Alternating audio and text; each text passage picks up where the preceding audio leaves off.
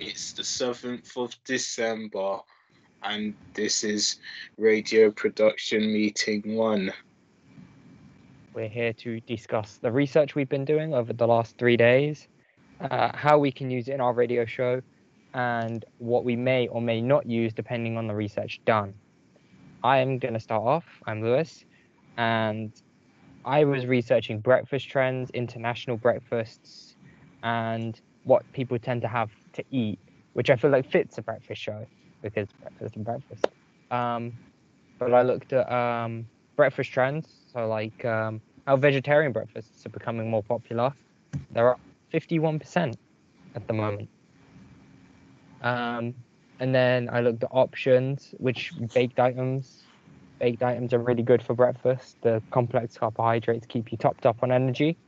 It's good information, which I feel like using in a radio show.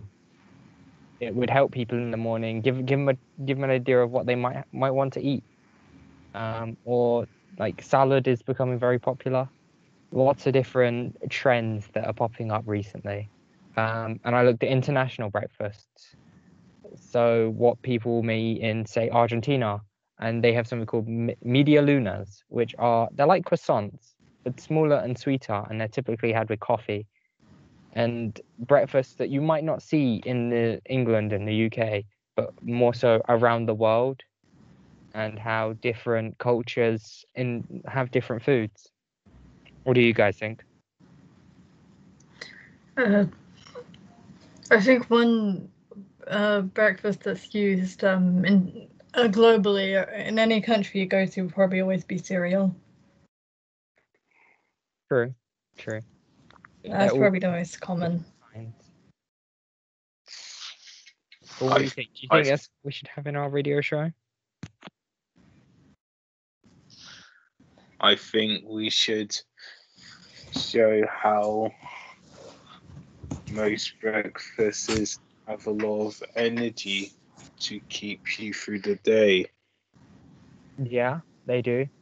I can, over the next 2 days, I can look into the difference between complex and simple carbohydrates and how having different ones in breakfast, say, impacts the amount of energy you have through the day. Something like that, maybe? That could be helpful to students.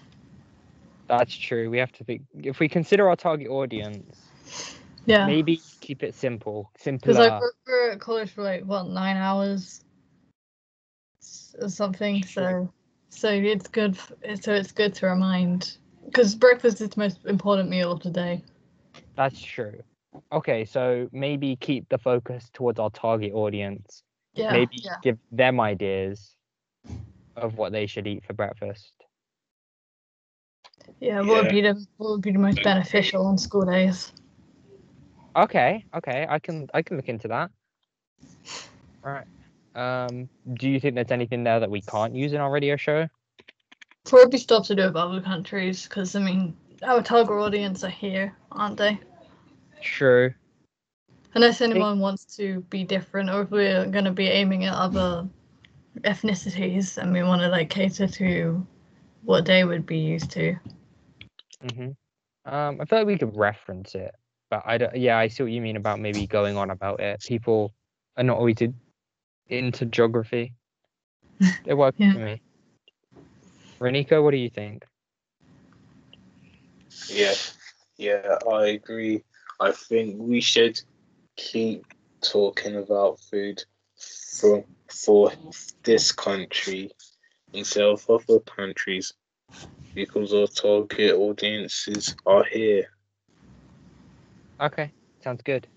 Renika, what did you research? I researched what the current trends of gaming are, including mobile gaming and what impact it has on society, and Google Stadia, a video game streaming service. And I looked at the new Xbox Series X and PS5, the two new consoles, what the price is, how powerful they are compared to their previous gen consoles. Mm-hmm. So you looked at. What did you find out about the Stadia? That they're soon are going to allow you to stream games at 8K and at 120 frame rate flips per second. Yeah. Have you looked at the complications of the Stadia? Because from what I know personally, the Stadia is very consuming when it comes to using internet bandwidth, and boxes do have limits.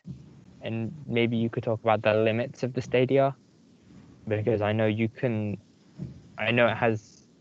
has such a big data drain that it's not efficient. That might be something worth looking into.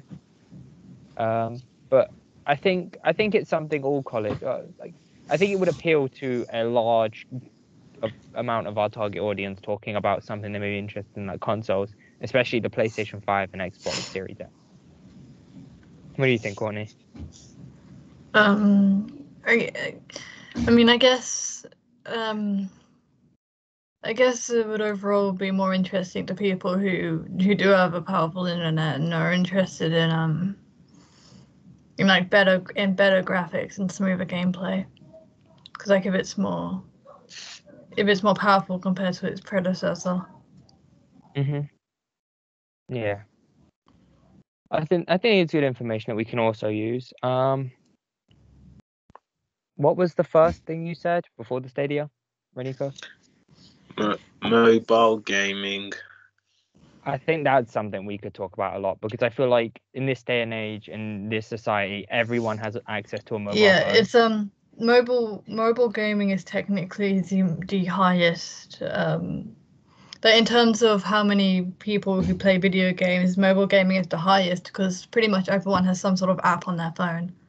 Yeah, everyone has. So it's the biggest. It's the biggest. It's the biggest game industry currently in the modern day. Yeah. So I feel like having more on mobile. Yeah. Sorry. And it gives game developers an opportunity to make a lot of money creating mobile-friendly games. Yeah, you're not wrong. They are big. They have a big audience, and access to them is very big. That's a lot big.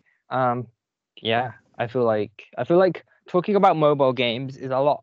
I feel like having mobile games over Stadia is a good call, because not many people know what the Stadia is. Plus, for our target audience, more people are going to be having a phone. Yeah. So I feel like if we skip on the Stadia, but go more in depth on the mobile and the two new consoles, if that works for you, Reniko, is that okay? Yeah.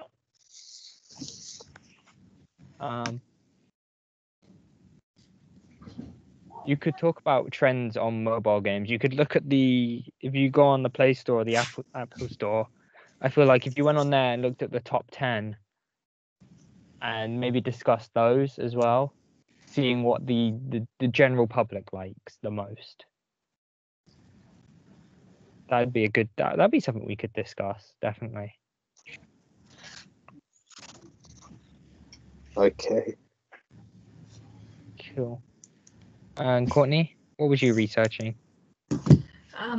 Mental health during lockdown and COVID-19. One thing that I found out in a case study that covered about 9 million people is that during the lockdown season, there became an average of 84 suicides a month, and then it increased to 85.4 a month by June and July and August, which, if I remember correctly, that was kind of in the heat of lockdown. Mm-hmm. And then once lockdown was lifted, suicide rates they stopped increasing and they became a more steady pace again. but they did increase during lockdown because for a lot of people it's a very distressing period of time of not being able to move around much or loved ones dying and a lot of Yeah, a lot of a lot of social blame in the impact. world. Yeah. Yeah. Is it? Do we want to talk about death though? Is our issue on our radio show with our target audience? I mean, probably not, but I mean, it would probably be a good thing to mention that if anyone is getting those kind of thoughts, to seek help. That's Because I true. think I think that's a really important thing to advertise on a radio show, especially Mhm. since our country is pretty much going into a second lockdown. So That's true. What if we do talk about it? yeah, But would you be able to we shouldn't like hammer it in. We shouldn't be all morbid like, oh yeah, if lockdown happens again, we're all going to die. I think it should be more like I think it should be more hopeful, like saying that there is help out there and that if you could research you know sources where they can get help, we yeah, could okay. then advertise them, and we are turning it around, and we're adding a positive spin to something that is morbid. Yeah, But I think just educating that it is an issue, especially during lockdown, and that and it's because we're important to talk about it. educating, because we're doing it in an educational way, it's a lot better than us just talking about it. Yeah. Because of our remit and our target audience, I feel educating is a good idea. I feel like just it I just found helps. I found a website which goes through a bunch of tips to taking care of your well-being as well. Okay, that might be good looking into as well. Like I'm guessing it's like mental health care and self-care. Yeah.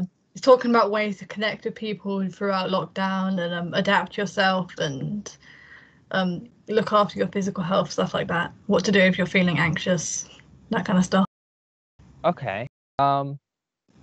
So if you over the next 2 days look into those things and like helping, like how people can help themselves through COVID, Yeah. and then we use it in an educational way, I think that would work pretty well for our show. We'll keep it short, we'll keep it sweet, and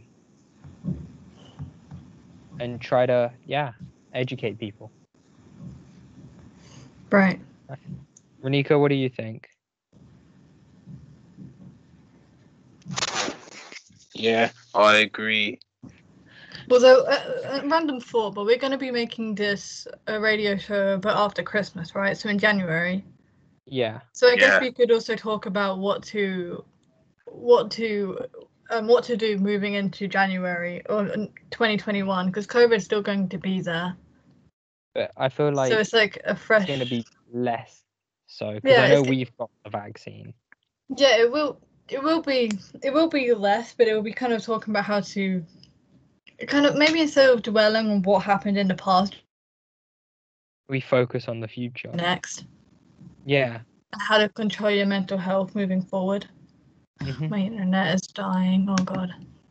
That's okay. We're pretty much wrapped up anyway. So we're all relocating our research. I'm gonna keep looking into breakfast for college kids recommendations and maybe a few facts on why they're good.